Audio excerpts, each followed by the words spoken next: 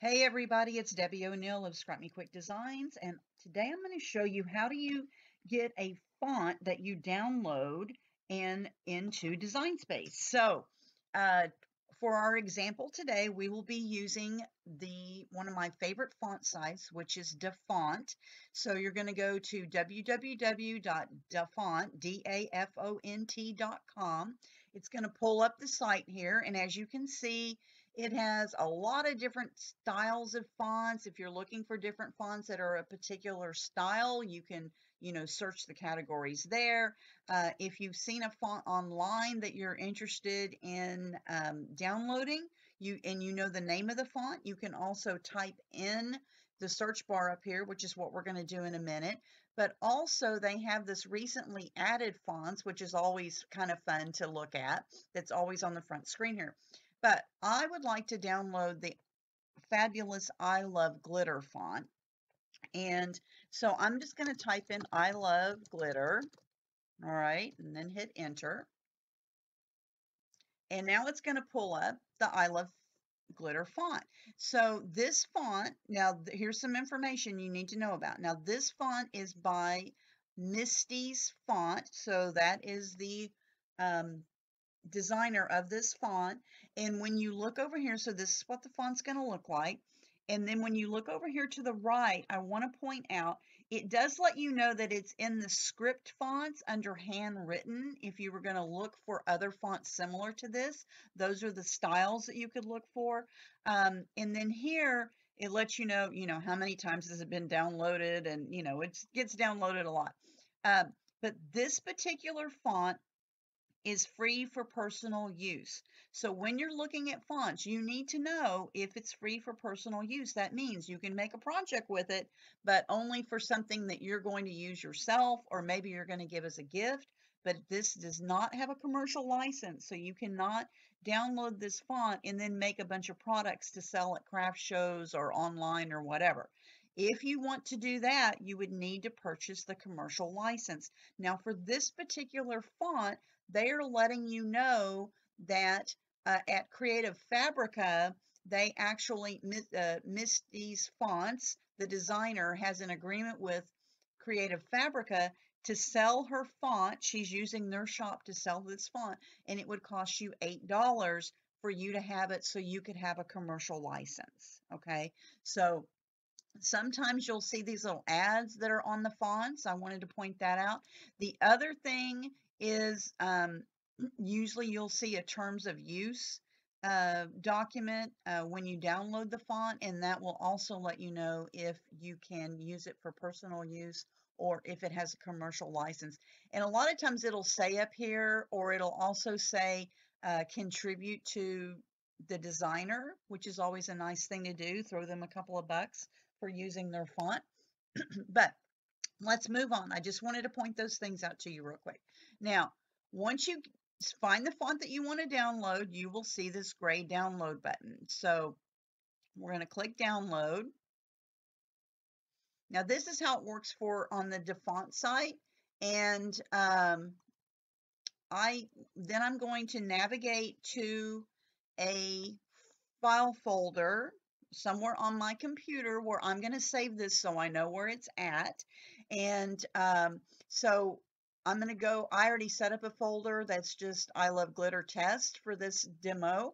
And it is going to then put it in the folder that I selected it at. And you're going to notice here that it is a zipped folder. Okay, so the font folders usually come in as a zip folder because there's usually more than one style of font, and there might be a license agreement or something that comes with it.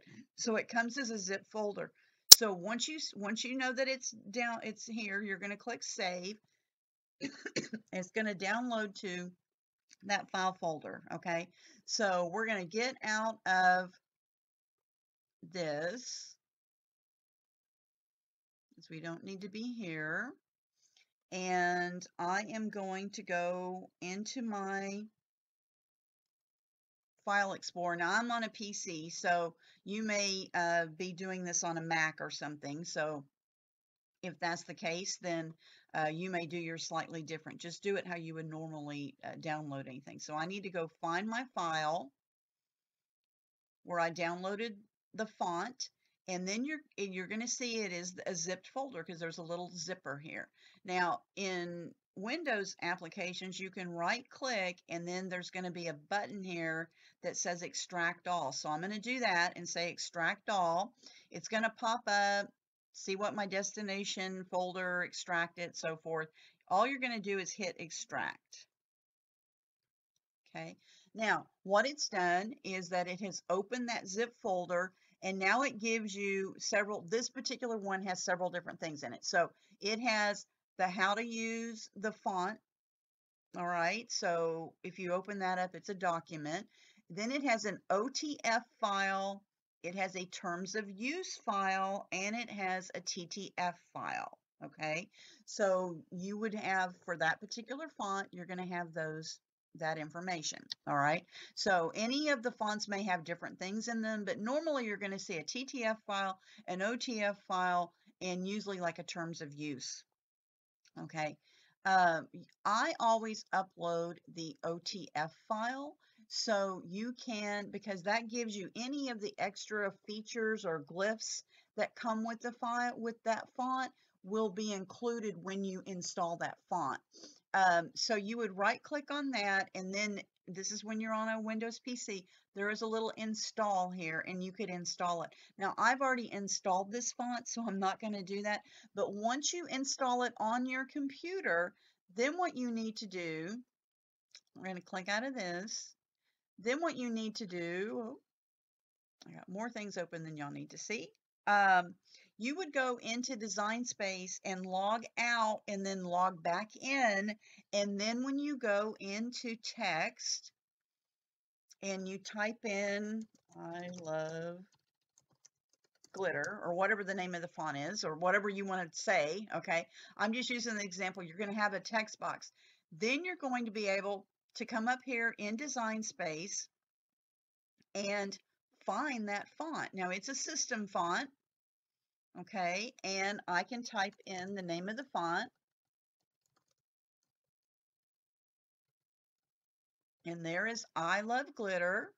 I can click on that. And now it has changed my font to I Love Glitter. Okay, so that's how you would find a font. There's a bunch of different font sites. I happen to like DaFont because I've never had any issues with downloading any fonts from there with viruses or anything. There's several others that you can use, but I really like this one. But they all work similar. So you would find the font you want, download it, put it on your computer, install it on your computer, and then you would be able to open it in Design Space and find the font and be able to use it in Design Space. Now, if you're using a not a desktop, but you're using a mobile device, you may need to use a separate font program or application. And the one for iPad that I use is the any font, and that's going to be a whole separate video. Anyway, so that's how you find a font and then get it so you can use it in Design Space when you install a system font. Thanks for watching. Let me know if you have any questions, and I will see you guys later.